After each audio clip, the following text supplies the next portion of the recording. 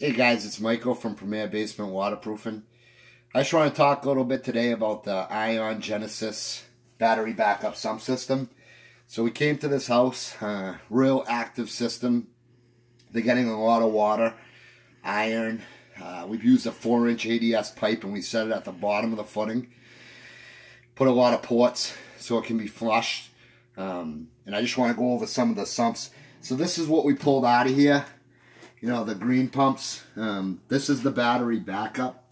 And this is the battery backup control. I'm going to be honest with you. I used to put these in. I actually thought they were decent. This is called the protector. I don't know what that's going to protect you against, but it's called the protector. So I just want to bounce forward. Well, me and my partner went into business. We played around with a lot of stuff and we said we would only put the best system in with the best products. We're not franchised. We're not looking to cheap out. We stand behind our warranty and we had to use the best stuff. We looked at a lot of different sump systems, a lot of sub pumps, a lot of basins, a lot of battery backups. And what we came up with was this Ion Genesis system was second to none. There was nothing even close that we could find. This has 2 pumps in it. They're both 1/3 horsepower. Stainless steel. Those will not corrode. They can sit in water all year round. They won't corrode like that. You know, they may need to be cleaned because there is iron in the water here. But what happens with this is there's no moving parts. There's switches, digital switches that sit down in this sump basin that control when the pumps go on and off. So everything's red here. This will show you your water level and your set point. We can adjust this in 1/2-inch increments to make these pumps go off when we want them to. The problem with traditional sub pumps is they're drawing, you know, industry standard is around 9 amps. This is drawing 3.8, so it's a lot cheaper to run.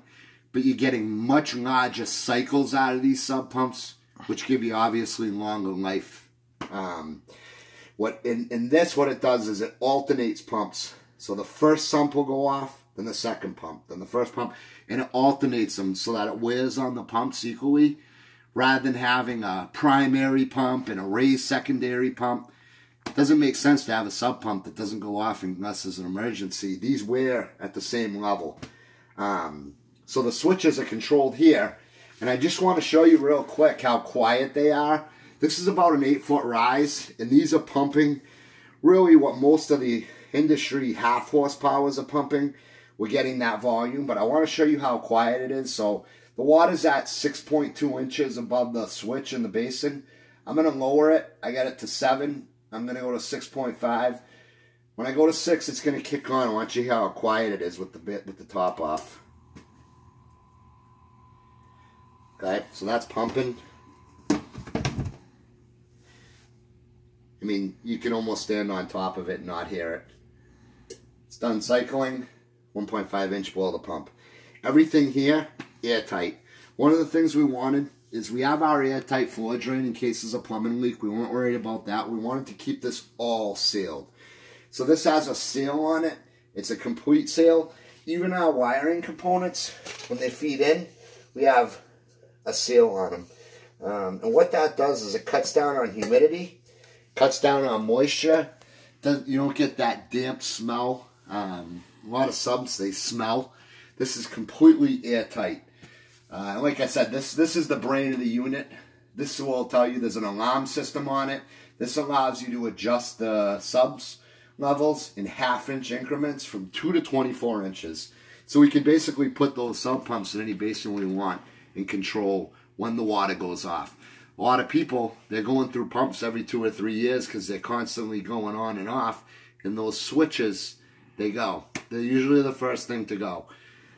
That's the #1 failure in pumps. And also that initial burst from a sub pump, that puts the most wear and tear on a pump. With this, we're allowing the water to come up higher, a much, much longer cycle, but less cycles, so it's a lot less wear and tear.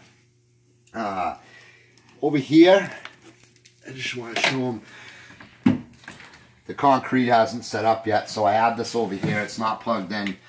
This is the converter. This is a converter box. It's the Storm Pro. what this does is this converts, when the power goes out, it tells it to kick on. The converter box starts to draw power, and it converts it from DC power to AC power. And what we found is that by doing that, you're not losing power on the pump when the power goes out. With plastic pumps or pumps like that are tied into a regular battery, what happens is as the battery life starts to go down, so does the performance of the pump. This stays true. And I want to show you. This is a double battery. Power Plus 120. Phenomenal batteries. And this is the converter box. This is what makes it all happen when the power goes out. You don't have a battery backup. You have a primary pump acting as a battery backup. So you're not losing your feed, you're not losing power. This will continue to perform your sub pump as if the battery was back on. As if the power was still on. When the power does come back on, this recharges the battery. Batteries sit until the power goes out again. So far and away the best sump that we could put together. It's the best on the market. You know, this is a really nice house, and they're going to refinish. And, you know, the money that people are putting into their basements these days, you need to have a good battery backup. These sumps, the basins, can be fed with one pump. You don't have to put two. You can go to a single pump and still keep the control panel. But we suggest using two. You know, this is a very active system, so everyone's a little bit different. But that's the Ion Genesis system. If you have questions or feedback, our website is www.premierbasement.net, or you can contact us at 1-844-LIVE-DRY. Have a good day, guys.